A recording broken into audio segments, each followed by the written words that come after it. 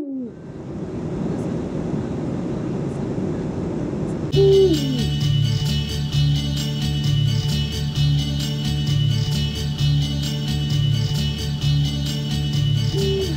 I'm Ryan, and this is my sister Cassidy. This past year we gave up our entire lifestyle, from our jobs to our apartments, and dedicated all of our time and energy to bring you this project, Journey of Action. We truly believe that our generation is aware of the social and environmental challenges we face on a local level and a global level. They lack tools for action. So on our journey from Alaska to Argentina, we'll be bringing you the most inspiring, action-based stories of Gen Y changemakers. We start our first week off here in America's last frontier, Juneau, Alaska, where people understand the relationship between nature and society. We're here to highlight ocean conservation. We're going to talk to a scientist from the nonprofit Oceana, a young fisherwoman, and a local business, who are all dedicated to one thing, conserving our oceans. This is where we stayed our very first night. Yeah, Alaska Hotel. I think the first time the Alaskan Hotel opened was when Juneau was founded. It had like old school newspaper on one side of the wall. That was its like insulation, and it was cool. I literally tried to, like, I'd put stuff down so I would not step on the carpet. I would step on it. These little OCD little. About earlier, climate change is coming very quickly, and especially so in the Arctic, and that's really setting up this situation where, as goes the Arctic in many ways, so goes the planet.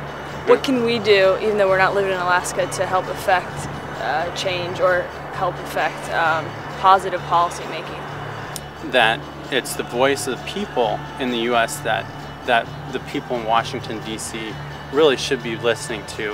But we, Oceana, worked on conducting a poll of voters across the U.S. And one of the really interesting things that came out of that is they really support this precautionary science-based ecosystem approach.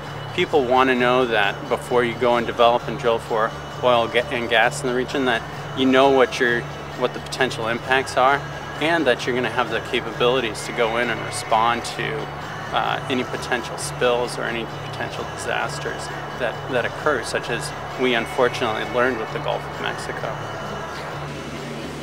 We just were walking around the harbor, met a really cool 27-year-old who basically lives off of her boat and fishes, and you can tell. You got a little wet. I am Amanda Dunaway, the owner, operator, and captain of the FV Peggy, the fishing vessel, the Peggy, built in 1912. What was the day like when you first, you kind of made up your mind to live this lifestyle? What was that day like?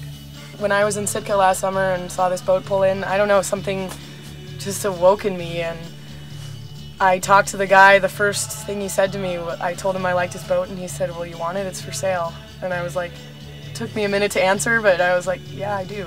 Why salmon is so healthy for you, partly, is because of all the nutrients they pick up in the ocean from their food and just the water and just all the trace elements that they have. So farm fish aren't going to have that. So you take a farm salmon and compare it, point for point with the one that I would catch on this boat, and they're completely different animals. If you can't be sustainable, then everyone suffers. But you get out what you put in any sort of self-sustaining lifestyle, and that's a great way to be. And it's kind of a dream now, but it can be a reality. But it's not how we operate anymore, as largely as a society. But it's still available. I mean, we're in the last frontier, so do whatever you want. We're here at the Alaskan Brewing Company. They not only brew sustainably, but they also donate a % of their profits to ocean conservation. I look forward to finding out how and why they brew sustainably and the benefits of doing so. Let's check it out.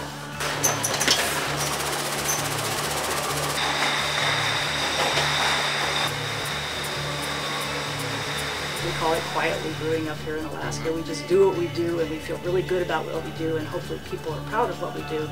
And in Alaska, it was the first place that I've ever been that I actually stepped into the wilderness and felt like I was leaving tracks that there were no tracks there. Like I was, holy smokes, I'm impacting a place. I'm being in a place. And it really came home, as far as, wow, I want to be very careful about what I do up here. It's a precious place. That kind of spurred the way the brewery was developed. We're in a small town. There's only 30,000 people here. It only has a certain infrastructure. So as it grows, we grow, but we can't grow faster than it does. You're not sustainable to make more profit. You're sustainable because that's what you believe in. For instance,